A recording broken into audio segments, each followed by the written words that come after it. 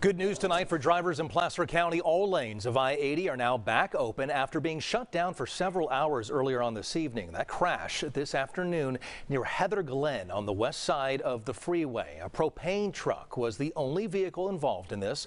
The driver was life-flighted to the hospital with major injuries.